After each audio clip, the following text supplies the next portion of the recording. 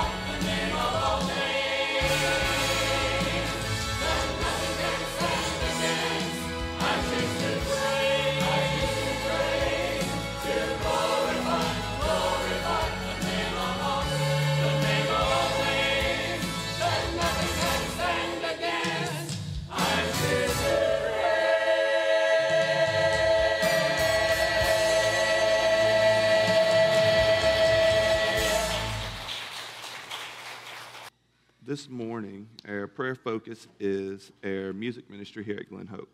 The Apostle Paul, speaking of how Christians ought live in Ephesians chapter 5, says, in verse 19 says, speaking to one another in psalms and hymns and spiritual songs, singing and making melody with your hearts to the Lord. And so we're told to speak to each other in various types of songs, psalms, hymns, spiritual songs. And in a lot of different ways, the music ministry here helps us to facilitate that expression of what Paul calls us towards in Ephesians 5. This is a vital ministry of our church. There's lots of different moving parts in this ministry. You've got singers, you've got musicians, you've got AV and sound people, you've got people who have to go and get words together because the AV decided it didn't want to work right before service started. You've got different team makeups, you've got special selections, and then you've got song selection in general to make sure everything we say is correct and has good theology, because there's a lot of Christian music that ain't so Christian these days. And so this is a vital ministry, and it would be very easy for us to, as we pray for the various ministries on a lot of Sunday mornings, to look past this ministry, and we certainly don't want to do that. So let's join together and pray for them. Father, we thank you for the expression of praise and worship and teaching and learning that you give us through music, through singing, that you show us that from your word. There's collections of hymns and songs, and that you call us to speak to one another in this way. We thank you for the music ministry here at Glen Hope that helps us to do this on a week in and week out basis. We thank you that they feed us good theology through the words we sing. I ask that you would be with them as they continue to do this, that you would strengthen them, and that as they lead us in worship on so many days through singing, that everything we say and do would bring glory and honor to your name and would be pleasing in your sight. It's in Jesus' name we pray. Amen.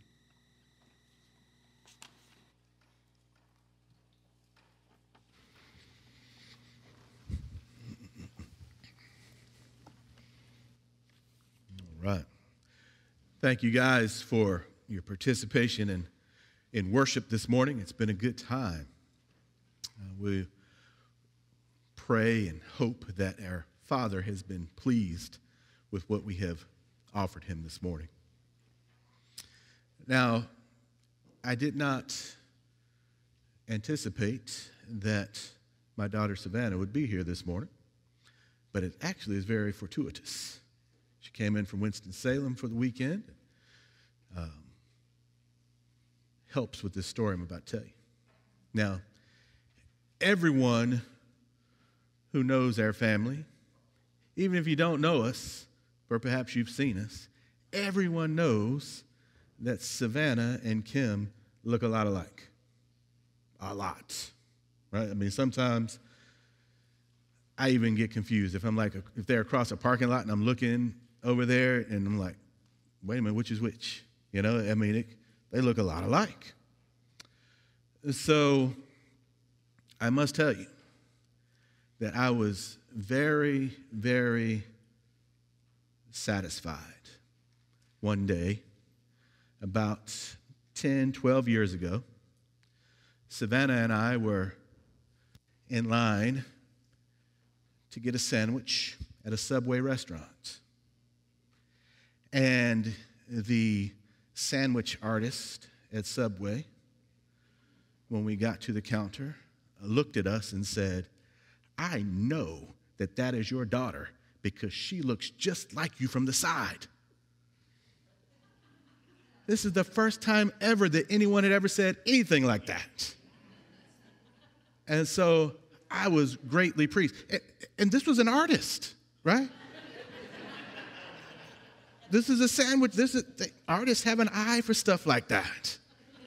And so this artist said, she looks just like you from the side, man. And as you can tell, 12 years later, I'm still holding on to that, right? But it was a good day. It was a good day. Today is going to be a good day as we all discover that we have a spiritual father that we look like. For many of us, it's going to be a reiteration of what you already know.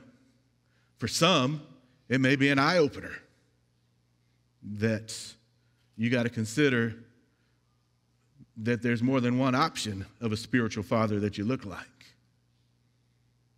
We're going to discover that there's more than one option here. There are two options of which father you may resemble. And so today's question is, who's your daddy? Who's your daddy? John chapter 8, verses 37 through 47. The scripture says, I know that you are Abraham's descendants, yet you are seeking to kill me because my word has no place in you. I speak of the things which I have seen with my father. Therefore, you also do the things which you heard from your father. They answered and said to him, Abraham is our father. Jesus said to them, if you are Abraham's children, do the deeds of Abraham. But as it is, you are seeking to kill me, a man who has told you the truth, which I heard from God. This Abraham did not do. You are doing the deeds of your father. They said to him, we were not born as a result of sexual immorality. We have one Father, God. Jesus said to them, if God were your Father, you would love me. For I came forth from God and am here. For I have not even come on my own, but he sent me. Why do you not understand what I am saying? It is because you cannot listen to my word. You are of your father, the devil, and you want to do the desires of your father. He was a murderer from the beginning and does not stand in the truth because there is no truth in him. Whenever he tells a lie, he speaks from his own nature because he is a liar and the father of lies. But because I say the truth, you do not believe me. Which one of you convicts me of sin? If I speak truth, why do you not believe me? The one who is of God hears the words of God. For this reason, you do not hear them, because you are not of God. Let's pray. Father, we praise you that we can call you Father. Praise you, God, that in your good plan you have adopted many of us that are in this room today. You've made us your. We're here because we understand that you are our Father, and we want to worship you, honor you, and praise you in this place today. God, thank you for putting us in this position. Thank you, God, that we see and understand something of your goodness as we see it in our lives, around our lives, and in the lives of our brothers and sisters. God, we see your goodness there. We see your goodness, and even in your common grace extended to even the people who are rejecting you in this world. God, we know that you are good and that you are a good Father, and we understand, God, and I pray that we even have a growing understanding through our time today, God, that we understand something of your goodness only because your goodness has opened our eyes to that truth. God, I pray that in our time today, our appreciation and understanding of who you are as a Father will grow, and that it will overflow in the way that we live our lives, in the way that we worship you, in the way that we serve you, in the way that we interact with people around us. I pray, God, that if there are folks here who do not know you, or folks who will see this later on who do not know you as Father, that this will be a time, God, this will be the time when you open their eyes, when you move them from spiritual blindness and darkness into the marvelous light and marvelous truth of knowing you as Father. God, we call upon your mercy. We call upon your grace. to move people to understanding you as their Father. In the name of Jesus, we pray. Amen. So, guys, in this scripture that we're studying today, kind of a foundational moment or two before we get into some specifics. One, we've got to understand that when it comes to who your daddy is, you're gonna look like God or the devil. There's two choices. There's two realities about who your spiritual father is. Everyone who has ever walked on the face of the earth and whoever will walk on the face of the earth faces this reality that I either look like my father God or I look like my father the devil. That's the reality for every single one of us.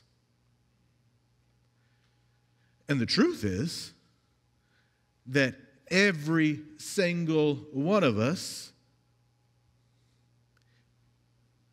except for Adam and Eve, start out with their father being the devil. Adam and Eve started out with a perfect relationship with God. But then, not long after, they kind of became adopted by the devil. And Romans chapter 5, verse 12, teaches us that through that sin that entered the world through Adam and Eve, and through the devil becoming their spiritual father in that moment, that was passed on to all of us. And so every single human being is born with the reality that the devil is that Satan, the devil, is our spiritual father. Every single one of us is born that way. The Puritans understood this in seeing a brand new baby not as a bundle of joy, but as a bundle of sin. And they went about their lives seeking to straighten that out. They were a little extreme in some cases in some of the way they went about it. But they, on some level, their theological understanding was true. That baby was, yes, sinful. It could still be a bundle of joy. I think you'll agree, right? Still a bundle of joy, but by nature, sinful. By nature, sinful. Every one of us starts that way. And it's only because of the grace of God that his plan allows then for us to be adopted. Some of us then will be adopted. We get a new father. We get a new spiritual father when God himself adopts us and makes us his. That's kind of some of what we will explore today. And so that's part of the generality that we have to understand, the foundational element that we understand. God, devil, two options for spiritual fathers. We all start here with the devil as our spiritual father, and only being adopted by God does he become our spiritual father. Now, we can also understand that, generally speaking, you're going to talk like your father, talk like your parents. And sometimes that makes for nervous moments for parents when you send your kid off to Sunday school or children's church. Some churches where they have children come up front and you get this interaction going, and some parents are just holding their breath, right? Because their kid might talk like them. They might say some things that you don't want everyone at church knowing that you say at home. And certainly we encounter that in our interactions with children on Sunday mornings. We encounter that a lot on Wednesdays with some of the kids we interact with. But children are going to talk like their father, talk like their parents. And so today we're going to be thinking about that, applying that more specifically as we go through. But it works either way. If you're a child of God, if God is your father, part of the goal is to sound like him. But if the devil is your father, you're going to sound like him. So whoever your father is, you're going to sound like him. Jesus alludes to this, and that's the truth, and that it reveals something about us. the things that come out of our mouths. Over in Matthew chapter 12, starting in verse 34, he says, "You offspring of vipers, how can you, being evil, express any good things?" Right? So if you're evil, of your father, the devil, you're not going to express good things. It's just impossible. He says, "For the mouth speaks from that which fills the heart." The mouth speaks from that which fills the heart. The good person brings out of his good treasure good things, and the evil person brings out of his evil treasure evil things. But I tell you that for every careless word that people speak, they will give an account of it in the day of judgment. For by your words you will be justified, and by your words you will be condemned. So do your words sound like your father God or your father the devil? You're going to sound like your daddy. Also, generally speaking, we understand that we're going to carry out the deeds of your father. You're going to sound like him. You're going to look like him. You're going to look like him in the things that you do. You're going to act like him. You're going to, physically on the earth, we understand we carry out some of the physical idiosyncrasies of our parents, perhaps. You have same mannerisms that someone will say is like, "Oh, man, you look just like your dad," or "You look just like your mom, sound like your mom, you sound like your dad in the way you do this or the way you do that." We understand that in that very simple way that we will carry out the deeds of our father, carry out the deeds of our parents, going to look like them as well as sound like them. And that's something of what Jesus is alluding to back in Matthew chapter 12 that we just read, that you're going to, what's in you is what comes out in your words and in your actions. So you're going to carry out the deeds of your father, good or bad. Galatians 5 is a good illustration of that, and application of that, and argumentation of that as you get into the fruits of the Spirit in Galatians chapter 5. You have the deeds of the flesh, though, before you get to the fruits of the Spirit. And so in Galatians chapter 5, Paul is teaching and writing about that, about this very fact, that you're going to look like your father. Of the devil, it's the deeds of the flesh. We'll read some of those a little bit later in our time today. But if you look like your father God, it's the fruit of the Spirit that he's talking about there in Galatians chapter 5. And it's interesting that in talking like your father, carrying out the deeds of your father, you got this, and we have understanding adoption, and we understand something of this nature versus nurture thing that we see. You see this in life with children who are adopted, children who are raised by another family, even if they're not officially adopted. But you see how if you know something of the natural born parents, even as they're not raised by them, you can see something of their action, of the children's action, even if they haven't been raised by that parent. But you also then see that the parent who has nurtured them, even though they didn't give birth to them, the parent that nurtures them, the child takes on sounding like them even, and acting like them because of their nurture of those parents. And that's something of what we have to understand that. Because remember, we've already discussed that by nature, we are all sons and daughters of the devil because of the sin that's been passed on in our DNA. So by nature, we are born of the devil. But by grace, we are adopted by God. And when he adopts us, then he nurtures us and starts to change the way that we talk and starts to change the way that we act. Our deeds are different, and the way we talk and sound is different because of his nurture. Now, we understand that every now and then, even though we're nurtured, what's going to happen? That old nature is going to pop up. That old nature comes out. But the more we submit to the nurture, the less that happens. The more that is subdued as we are submitted to the nurture of our good Father. So that's some generalities. Now, let's get specific. Specifically, as we work through this passage, we're going to see that if God is your Father, you will follow the example of godly models. If God is your Father, your spiritual Father, you're going to follow the example of godly models, physical models on this earth.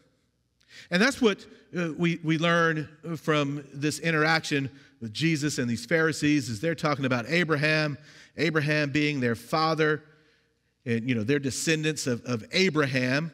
And Jesus is just like, listen, he's not going against Abraham here. Jesus says, Abraham, yeah, he's a good example. He's a model that you should follow. But the reality is for you Pharisees that you're not following his model at all. Because if you were true sons of Abraham, sons of God, you would recognize that I am God and you would love me and you wouldn't be seeking to kill me, all these things that we'll be going through in just a minute. But you'd be following his example. And so that's what Jesus is saying here. He's not saying that it's wrong to count Abraham as your father. He's saying what's wrong is that you're not really acting like Abraham is your father. And as he goes through this passage that we're studying, he eventually tells them who their real daddy is, doesn't he? Your daddy is the devil.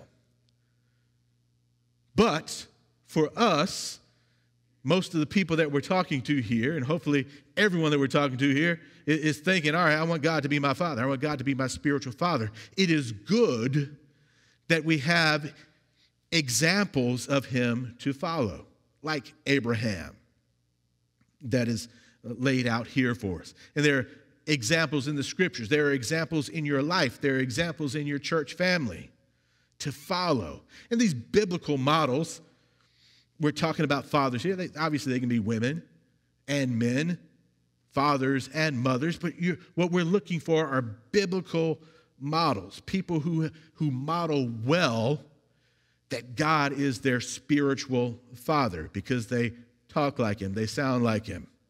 They are like God, and that's who we want to follow. And we want to follow them in every way. And one of the issues that we see here is that Jesus is pointing out to the Pharisees that, hey, if you were like Abraham, you would treat me the way Abraham treated me. And that could be kind of mind-blowing. Surely it was mind-blowing for these people because what do you mean? You're standing here in front of us. How did Abraham treat you any kind of way? And Jesus would probably have said, and that's what he's trying to get to here. He's like, listen, I've told you that I am. I've told you that before Abraham was, I am.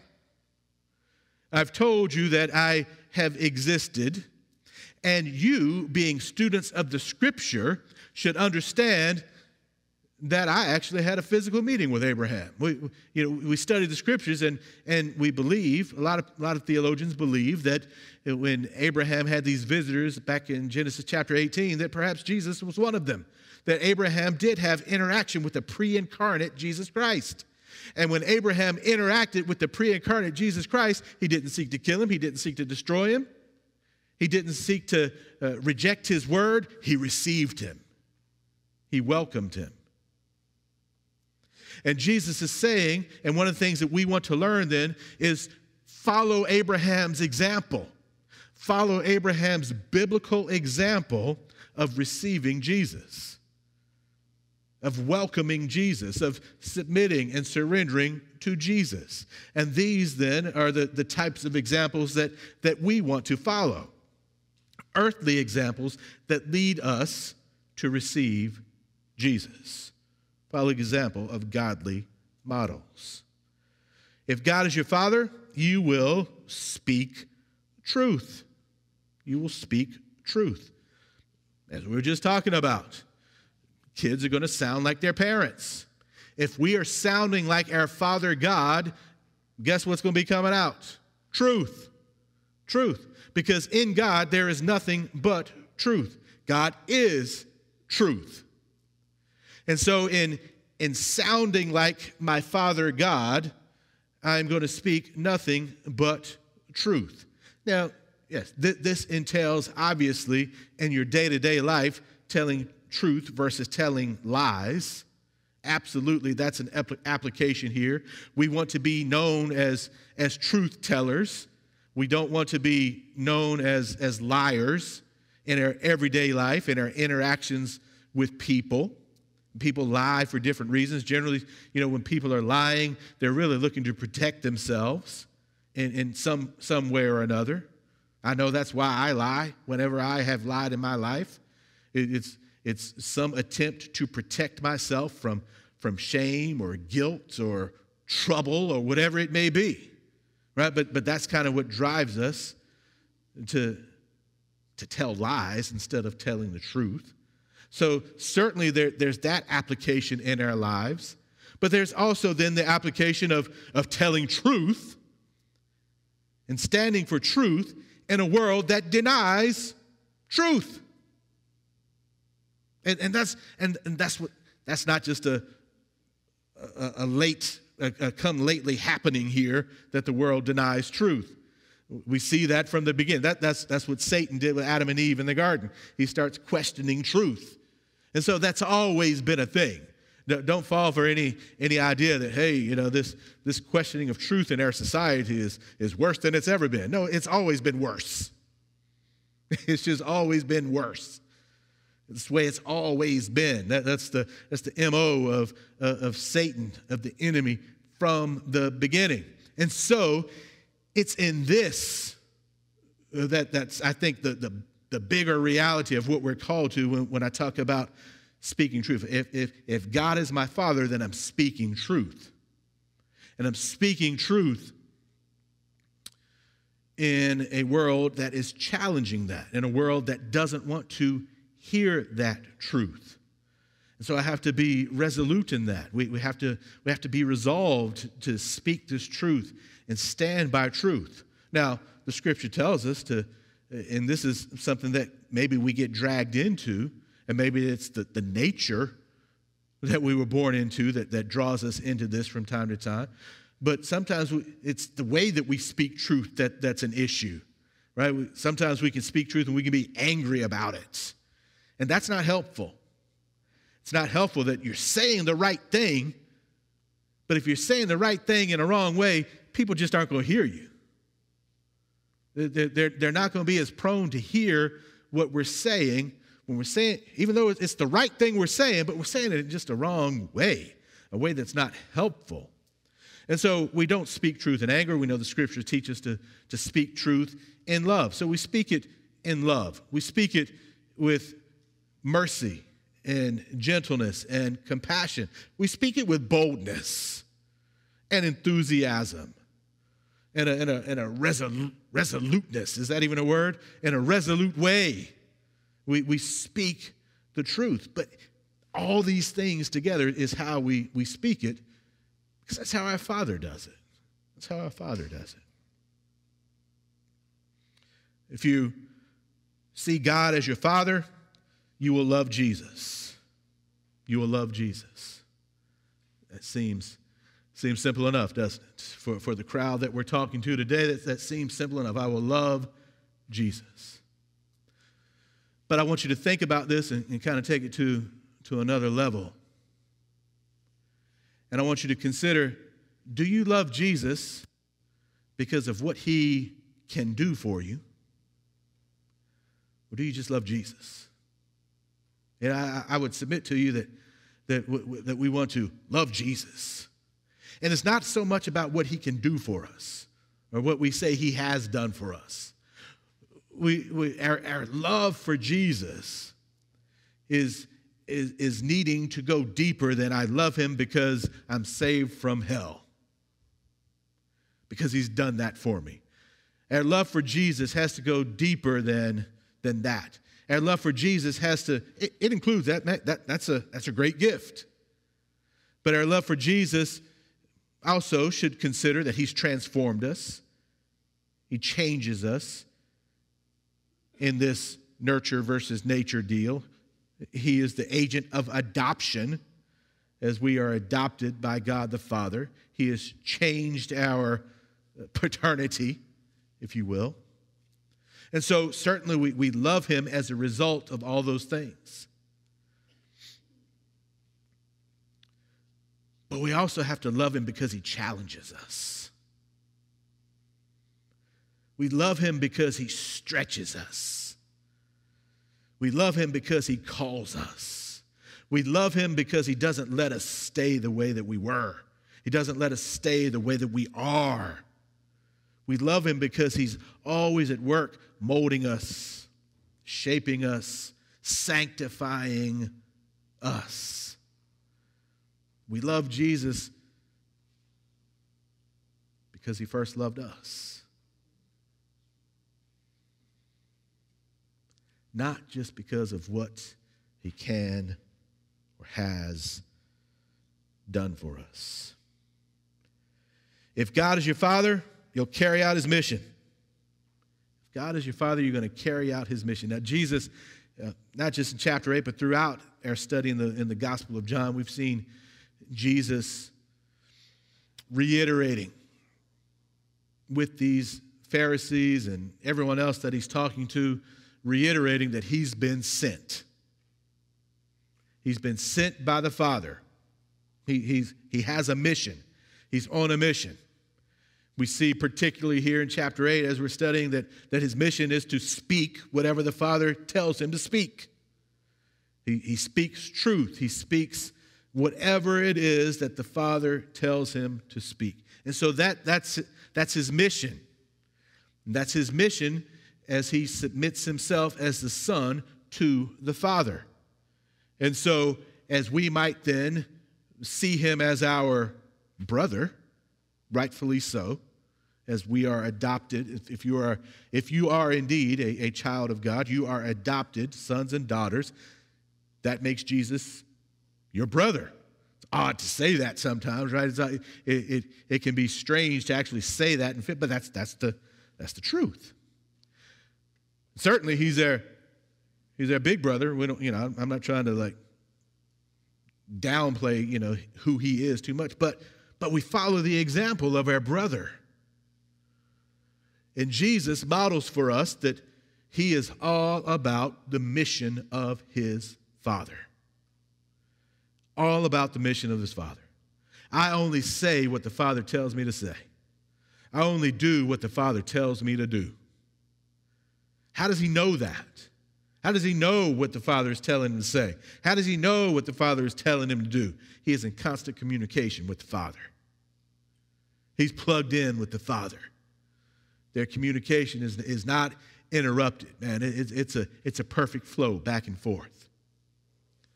And so as we apply this in ourselves, in our own lives as adopted sons and daughters of the Father, we understand then that we are called to carry out he's our Father. We got a mission to carry out. And like Jesus, we should be looking to only say what the Father tells us to say. Only do what the Father tells us to do. Just like that was Jesus' mission, that should be our mission. Just like Jesus understood his mission because of this perfect communication with the Father, this ongoing and constant communication with the Father, seems like we ought to be looking to make that application in our lives. Ongoing, constant communication with the Father through reading his word, through prayer, through interacting with other believers. Maybe because sometimes God speaks to us through other people, other believers. Very frequently he does that. Even non-believers, he'll do that. He'll speak to us through non-believers. You got to be careful. You got to be discerning what you're hearing, making sure it's consistent with the Word of God. But that's how we hear from him. But we carry out the mission. Carry out the mission. Primarily, the mission is go and make disciples. Right? That's what Jesus left with us in his final words in Matthew 28, 19 and 20. But go make disciples. That's our primary mission that we're called to. as we are living this life as sons and daughters of the Father. And then the last thing we'll talk about, if God is your Father, if God is your Father, you will hear the Word of God. You will hear the Word of God. In verse 43, Jesus talking to the Pharisees says, "Why do you not understand what I am saying? It is because you cannot listen to my word." Then down in 47, he says, "The one who is of God hears the words of God. For this reason, you do not hear them, because you are not of God."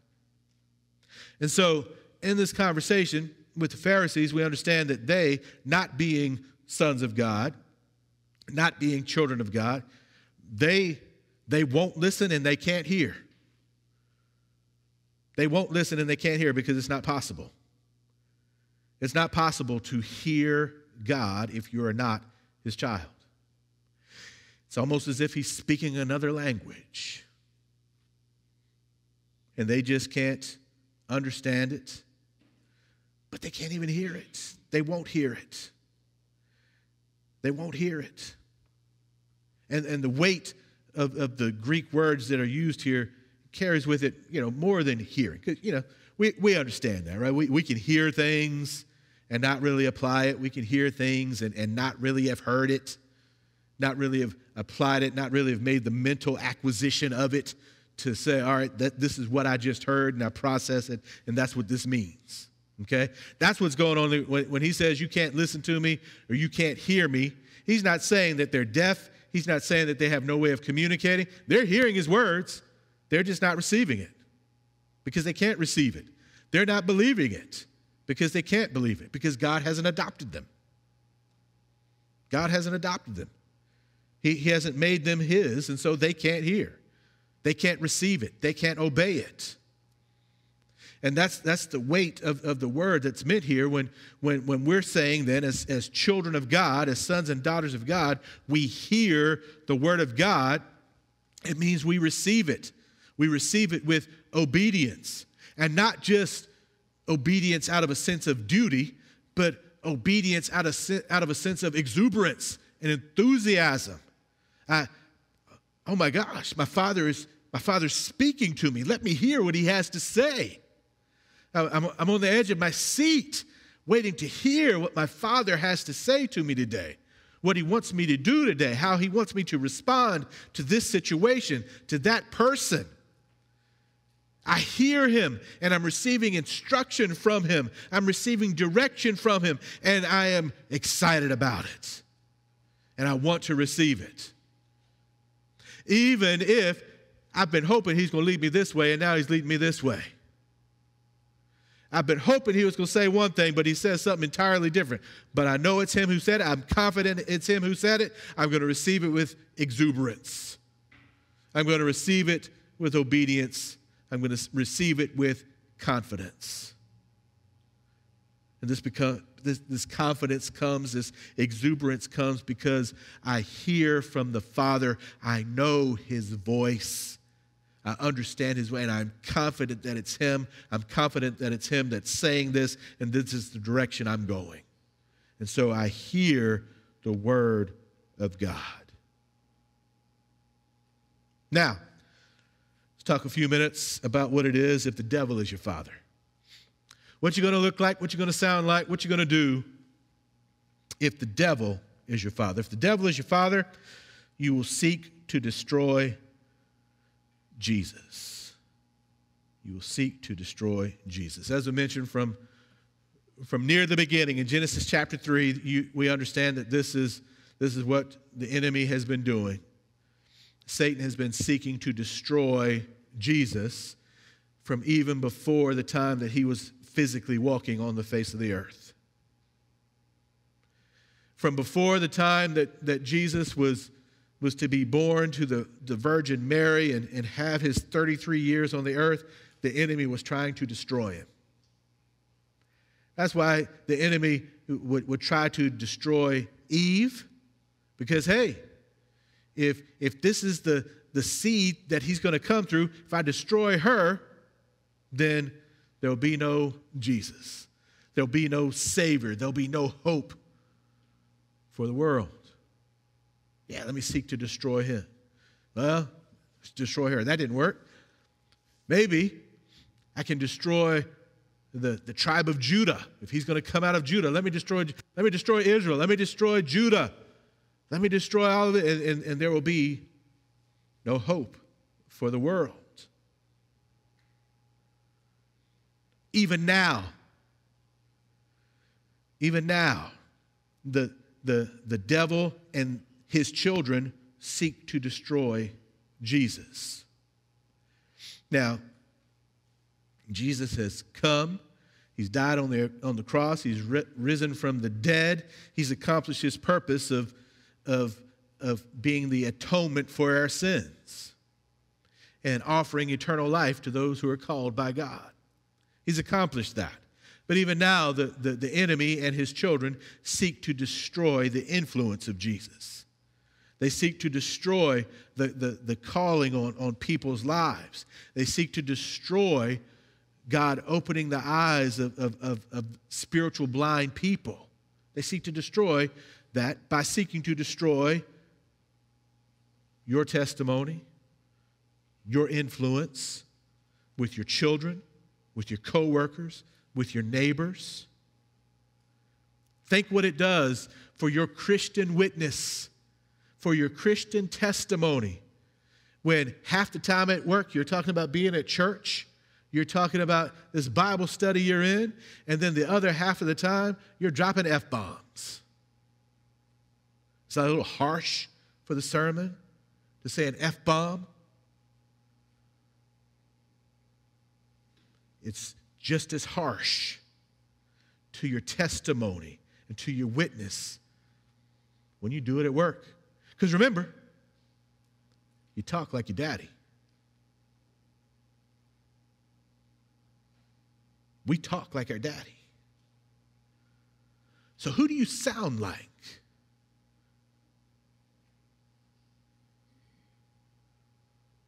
Are you really his? Are you really a child of Father God? Or are you just a pawn in the hand of the enemy who's trying to destroy Jesus? Have your eyes open today. Open your eyes to who you really are. Now listen, as we talked about, there's that nature thing, right? And that might rise up from time to time. Right? There's a moment of weakness and, oh man, whew. But you better go explain to people. If it's a one-off thing where you sounded like your father, you sounded like your birth father, the devil, go explain that. Go explain that to the person who heard you say it. Don't just let it be. Don't let them assume that this is your character. Don't let them assume that this is who you are. Don't let them assume that this is what Christians do. Don't let them assume that this is what children of God do. Go fix it. Fix it. Acknowledge your sin. Acknowledge that, hey, this is who I was. This is an opportunity. If I'm a child of God, I'm seeing it as an opportunity to draw people to God. But don't let it define you. Don't be defined by that nature of your birth father. Because he's seeking to destroy Jesus. He's seeking to destroy you. He's seeking to destroy the church so that he can destroy the influence of Jesus. And I don't want to be a part of that. And I hope you don't want to be a part of that. If the devil is your father, you're going to reject the Word of God. You're going to reject the Word of God. Back to Genesis 3, that's what the enemy was doing. Has God really said? That's what the serpent, that's what Satan did with Eve as Adam's over there watching. Did God really say this? He doesn't really mean that. There's no way. There's no way God will do it. That's rejection of the Word of God. That's rejection. Now listen, he absolutely will take it if you are saying this is not true. If there are people saying, this Bible is full of lies, it's not true, they're rejecting his word, right? They're rejecting his word, and that way, and the enemy absolutely loves it if you go that far. But the reality is He's, if you're questioning the word, if you're just ignoring parts of it, I believe all of this, but I'm not so sure about this part, so I'm just going to ignore it. Maybe I'm engaged in this part, so I'm going to ignore it. Say that it's not true. Everything else I'm good with. He'll take that, because in that you are rejecting the Word of God. When we lessen the impact of parts of the Word, we're rejecting the Word of God. When we lessen the truth of the Word, we are rejecting His Word. So it's not just a flat-out rejection that we're talking about here, that children of the devil do. It's these little changes that we make, these little parts that we choose to ignore. That's part of rejecting the Word of God. If the devil is your father, you'll do the deeds of the devil. You'll do the deeds of the devil. That's what Jesus is saying to them. In verse 41, he says, you are doing the deeds of your father. They said we were not born as a result of sexual immorality. You see what's going on there? When Jesus says you're doing the deeds of your father, they kind of get where he's going now. That Jesus is saying to them, hey, wait a minute, God is not your father. And they shoot back at him with, well, hey, we're not the ones born of sexual immorality. Remember, we talked about that last week, I think, where, part of what they're saying is that we know about your birth story. We know that, this claim of a virgin birth, but we know that your mama really got with the Roman soldier. And your paternity is questionable, right? That's what they're saying here. And so, they're trying to get back at him here. But Jesus holds to this idea that you're doing the deeds of your father. And then he tells them in verse 44, you are of your father, the devil, and you want to do the desires of your father. He was a murderer from the beginning and does not stand in the truth because there is no truth in him. And so he says, that's your father and that's you. And you're going to do the deeds of your father. You're going to act like your dad. You're going to act like your parentage. It's just our nature. Until we are nurtured to something different. But that's what he says. Deeds of your father. I mentioned Galatians 5 earlier, right? We got the deeds of the flesh and the fruits of the Spirit. Galatians 5. Verse 17 we'll start. For the desire of the flesh is against the Spirit, and the Spirit against the flesh, for these are in opposition to one another, in order to keep you from doing whatever you want. But if you are led by the Spirit, you are not under the law. Now the deeds of the flesh are evident, which are sexual immorality, impurity, indecent behavior, idolatry, witchcraft, hostility, strife, jealousy, outbursts of anger, selfish ambition, dissensions, factions, envy, drunkenness, carousing, and things like these, of which I forewarn you, just as I have forewarned you, that those who practice such things will not inherit the kingdom of God. And they will not inherit the kingdom of God because they are not adopted children of God. They are children of the devil. And so if you act like your daddy, you prove who your daddy is, that's who you inherit from. That's where your inheritance comes from. And so if the devil is your father, you're going to do the deeds of the devil. You're going to seek to steal, kill, and destroy the work and influence, testimony, and witness of Jesus and children of God. That's what you will do. Ultimately, you will reject Jesus. You'll reject Jesus. If the devil is your father, you will exchange the truth for lies. You will exchange the truth for lies because that's what he does.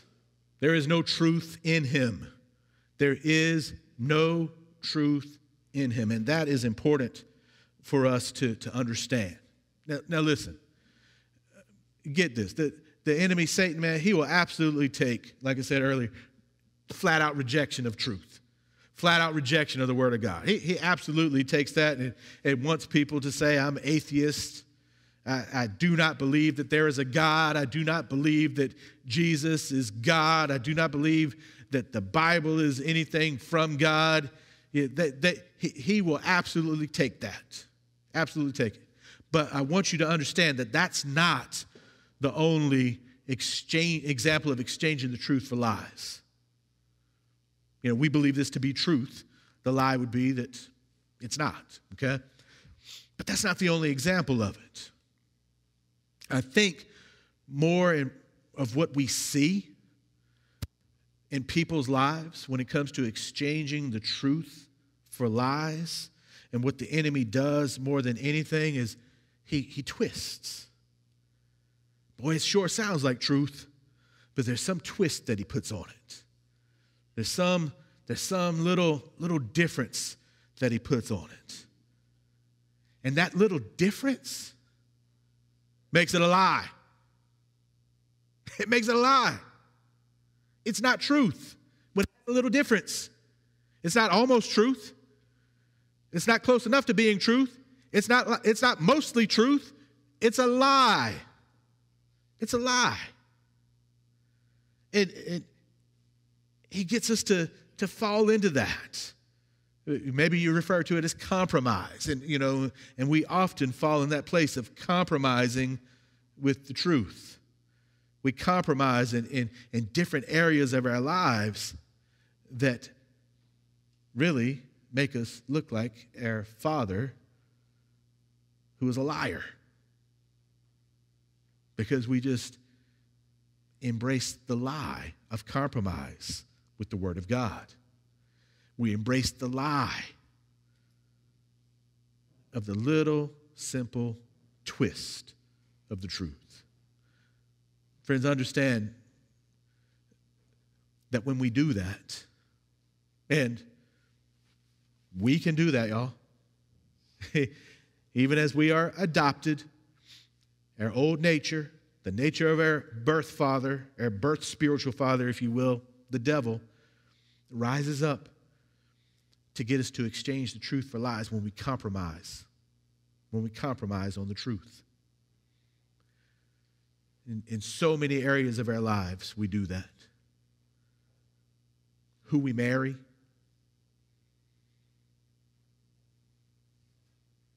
who we date, how we date, sexual immorality, drunkenness. We compromise in so many ways. Oh, I'm 21. It's a rite of passage. I'm going to go do what you do when you're 21. And it's just one time. It's good. I'm good. It's true God forgives you. But the lie is that it's okay. Be not drunk with wine. It's not okay. It's not true. It hurts your Father. It's an affront to our relationship with Him. That's just one example. You can think of all the examples in your life. I can think of all the examples in my life of how I've compromised, how I continue to compromise, and how what I'm doing is exchanging the truth for lies, making me look like, in that instance anyway, my birth father,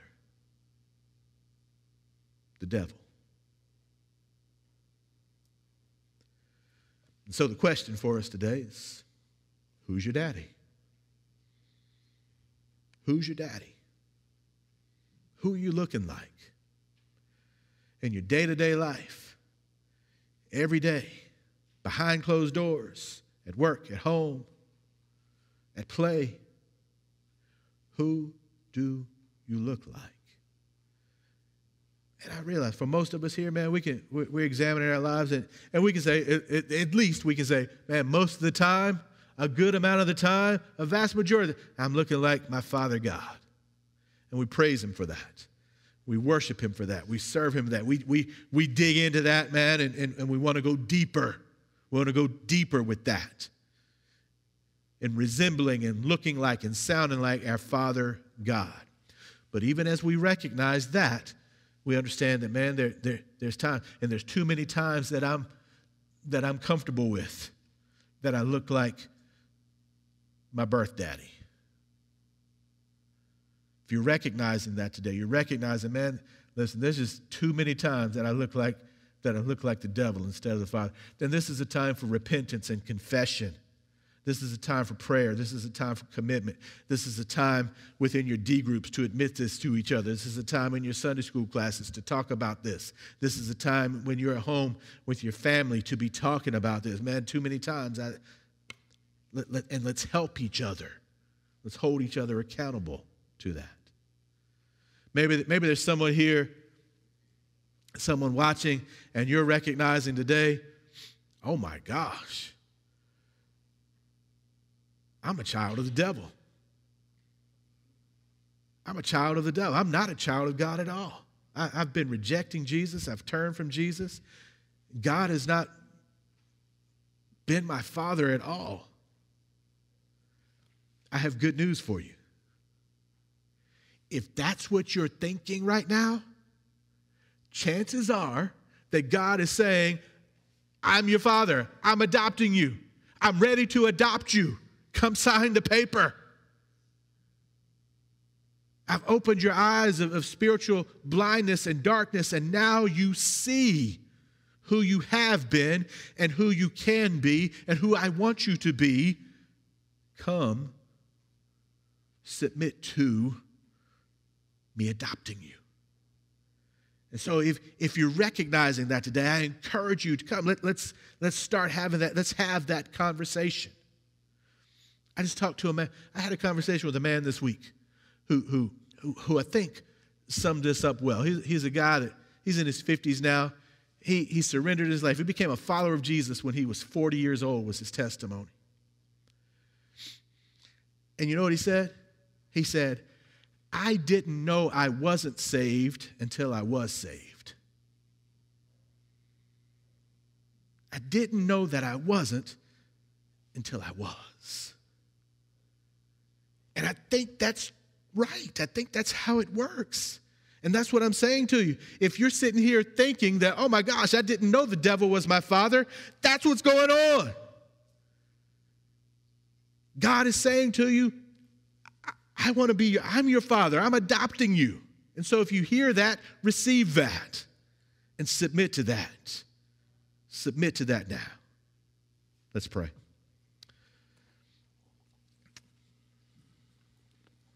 Father,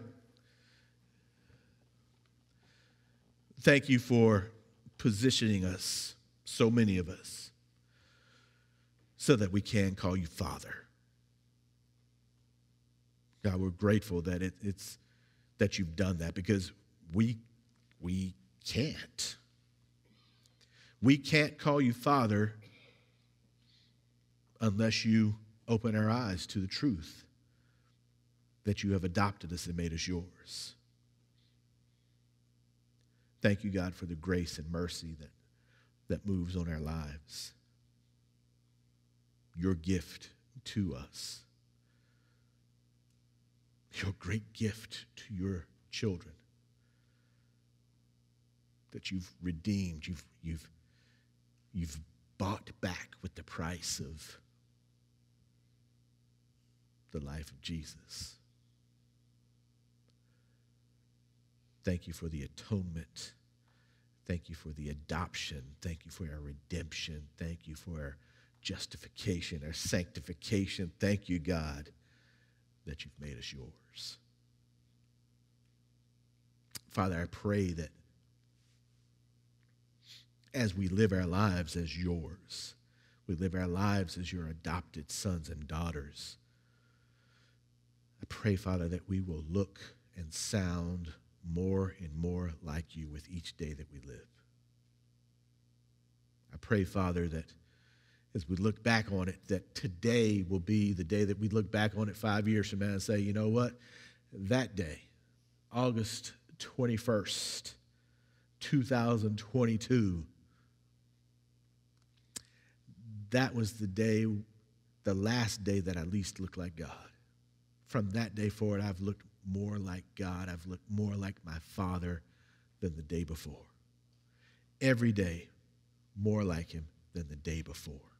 That was the beginning of something different in my relationship with my Father. God, I'm grateful that you give us today the ability to see that, to see the depth that you want to take us to in relationship with you as our Father. Father, I pray that if there are those hearing this that are understanding today that you are wanting to adopt them, you are adopting them, that they will submit to that today. Surrender, God, to your call on their lives, to nurture them out of the nature that they were born into.